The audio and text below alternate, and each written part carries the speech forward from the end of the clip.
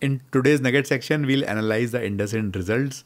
Prima facie, the results don't look good, but we'll try and explore if there's any hidden item which justifies the low results. It is never a good feeling to be cornered, to feel helpless, totally out of control, and to avoid that feeling today, once I saw that Nifty after going up has fallen down, I stayed out for most of the day. One funny incident today, towards the end of the day, expiry of Nifty, the weekly one, I took some trades roughly around 245. 20 lots, I said it is a lottery. 24,400 CE, break even of 24,406. Nifty was about 25 points behind. I thought that if it hits that number, it's a jackpot. And we have seen many times that last few minutes Nifty or Bank Nifty go down or up. The comedy was Nifty closed above this point, 24,415, and it seemed like I made 5,000 rupees in the gamble. In 2 minutes time, they revised the number of Nifty saying no, the revised price is 24,399.4. Can you believe that this is not manipulated? Instead of trying all the hard stuff, if SEBI just says in the last 5 minutes on an expiry especially, no high frequency trades will be allowed, look at the game changer that can be for people who are squeezing out the ones who are not using that kind of infrastructure. This is the line 24,400.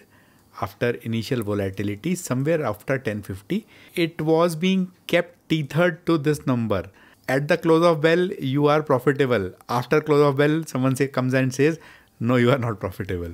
What would you do? How do you tune your trade once the bell has rung? So one more option exhausted, which is not to be tried again. If the visitors are gone, only the owners are left, then the casino will suddenly be empty. Today's market, Nifty 26 stocks down, 24 up. HDFC Bank was up most. It is in the green zone. Ultratech Cement, SBI, M&M and Titan. Look, suddenly there are only 2 green stocks in entire Nifty 50. 15 days back, there were about 30-35 of them. Today, HUL fell a lot after the results. This is the size of HUL's contribution to Nifty on the downside. So clearly, HUL's damage was way higher. The next big laggard was ITC, SBI Life, Bajaj Auto and TCS. Next 50, 25 stocks down, 25 up.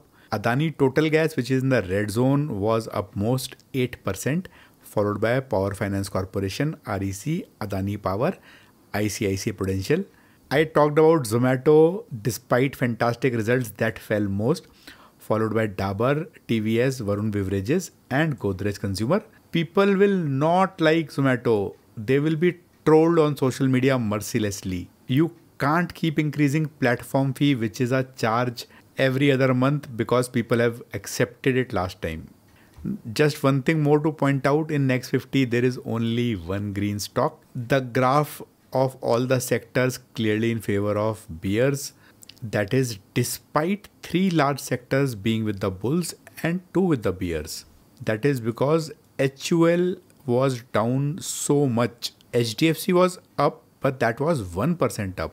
Look at banking, looking good, but that was 0.6% up only. Meanwhile, consumption pack was down 4.5%. The sibling sector, food and tobacco, Adani Wilmar was up 7%, but everything else was down. Consumption looking really weak right now, 2% down. Think of it, villages have been ravaged by floods. They are not getting microfinance loans because of all the restrictions and microfinance companies choking. Where will the villagers get money from? Government spending in any case is on standstill. We are talking about 70-80% of the country. The growth engine will come to a grinding halt and consumption will be impacted most. Nifty's range 0.5%, but it was moving just between 20 points like I said earlier. The volatility or the range was just first 10-15 minutes. Bank Nifty also, that was up and then it was range bound. 200 point range for Bank Nifty. Nothing for traders unless you are collecting premium. Only one big red, HUL and then ITC, both consumption. The other reds are pretty small, but the greens were big. See, Bank Nifty 0.6%, HDFC 1%, SBI 1%, Sun Pharma 0.5%, Bajaj Finance up, NTPC up. But overall, the balancing act of HUL was too much. IndusInd is in the red zone along with IRFC and it hit a 52-week low today also. The results came after market hours. It closed in the green, 0.5% up, and we'll talk about the results in the Nugget section today. Only two reds today, Kotak Mahindra and IRFC, that too not big. Bank Nifty up, HDFC up, SBI, Bajaj Finance, Axis Bank, PFC, Bank of Baroda, PNB. If you are thinking ICICI has become silent of late, it is just 9% away from the 52-week high. IT no reds, no highs or lows.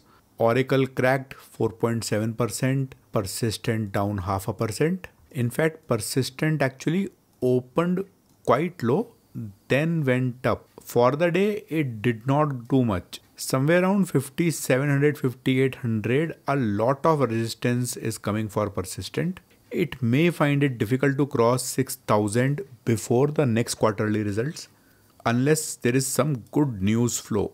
Auto similar story, the forging company Bharat Forge was up. Most companies on the red side.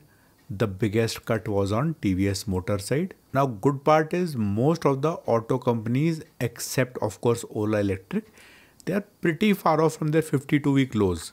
So you won't see a L or red in this column very soon for auto at least. Solar industry in the defense pack cracked today 4%. In the shipping company, only Cochin Shipyard was up. Most of these companies also are far away from their 52-week lows. That is because most of them have given multiples this financial year. Hindustan Zinc, third consecutive day up. Vedanta also gave company, but Hindalco cracked 3.5%. Overall metal pack besides the Hindustan Zinc franchise not looking good. Nestle hit a 52-week low, Radico hit a 52-week high. Varun Beverages gave up all the gains from yesterday. Dabur was down 3%, ITC down 2%. Cigarette business will not be impacted. No one smokes less cigarettes if the economy is not doing well. This pack also is looking weak. Today investment banking was also not looking good at all. JM Financial cracked 3.6%, Angel One down 3%. This pack is far away from the 52-week lows. Motilal Oswal is still 40% away from the 52-week high.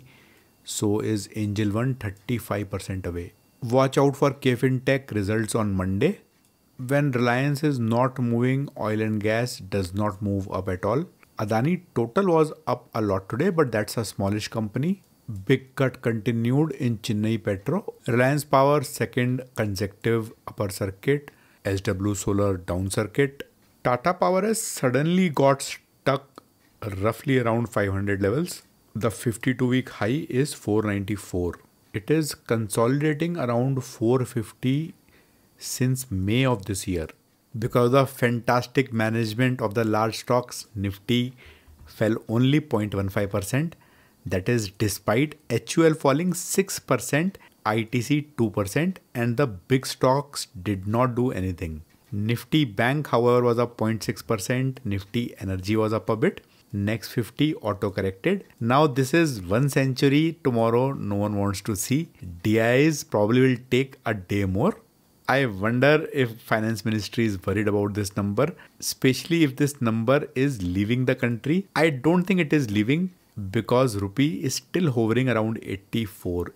If this much money, 1 lakh crore was to leave the country, then we would be looking at 85.5 or 86 levels on the dollar, at least in the interim. Now tomorrow I expect to be a dangerous day from FIDIA perspective for the simple reason that all the stock positions in FNO will be closed except for the people who want to take delivery, which is very few, because Monday otherwise there will be margin required to take delivery or provide delivery. So most people who are trading still in the October series, they will square off their positions, close them out. I don't know whether the market will go up or down, but tomorrow I don't expect the market to be range bound. There will be spikes.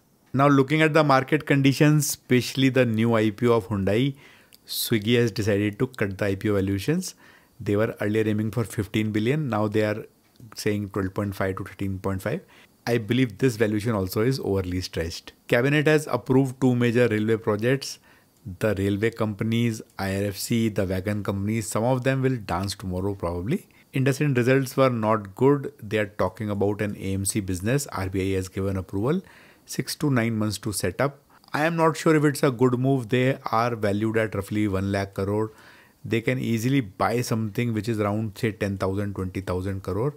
They will get existing business, lot of new branches and a lot of new customers that they don't have to acquire. Cross-sell, upsell may not make too much sense to IndusInd customers themselves right now. Mr. Katpalia is the right person to decide, however.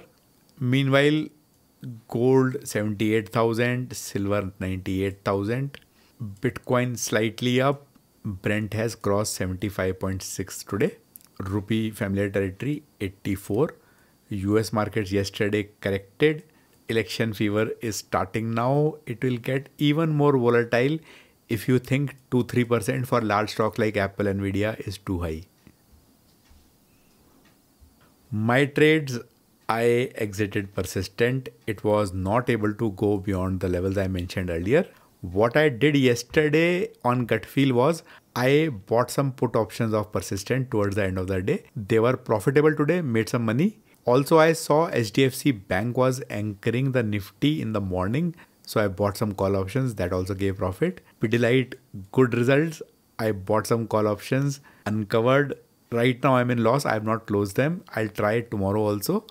I won't take it for Monday, of course, because this is current month's expiry. I mentioned about the Nifty expiry experiment.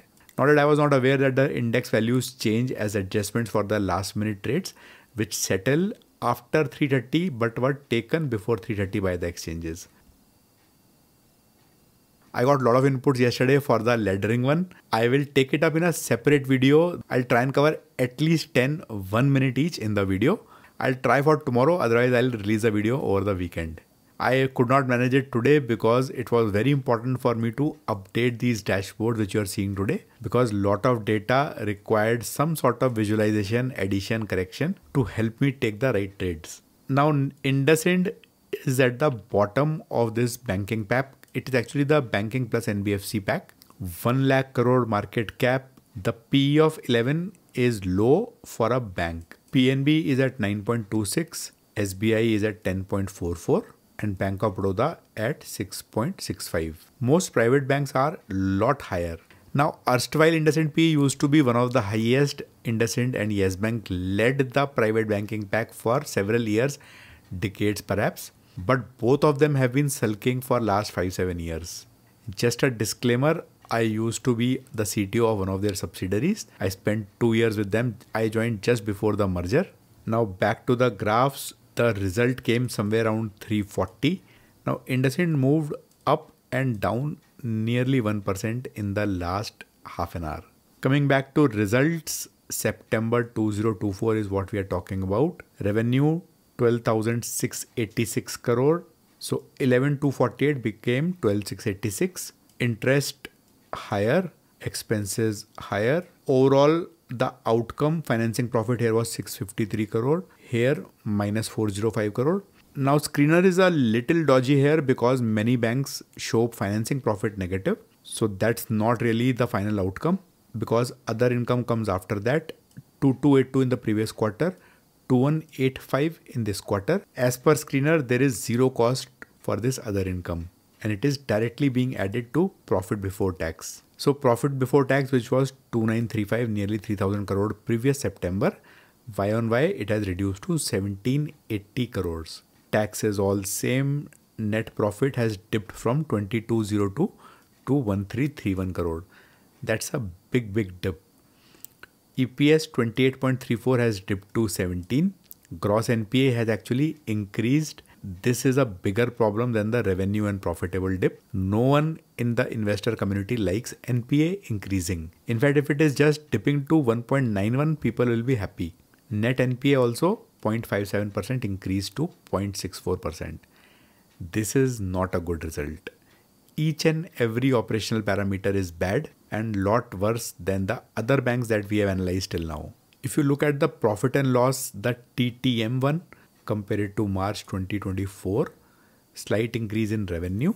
Financing profit has a dip. Other income nearly same. Profit before tax has a dip. Net profit has a dip. EPS has a dip. Not looking good. Promoters have sold very little amount. FIIs have sold. 38.4 has become 34. One of the worst signs for a stock. Who has bought? You, which is DIIs. Public direct retail has reduced a bit. Looking where IndusInd is, if it improves in the next 2-3 years, it will give fantastic results. I'm talking about the ROI for your investments. Am I buying? No, I'm not buying.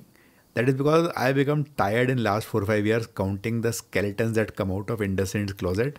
Looking at the fall of some of the other companies which are punished, it may hit lower circuit also and may recover after that. I don't think it will close at lower circuit. Hope this analysis was useful. I will see you tomorrow for the last episode of the week. Thanks for watching.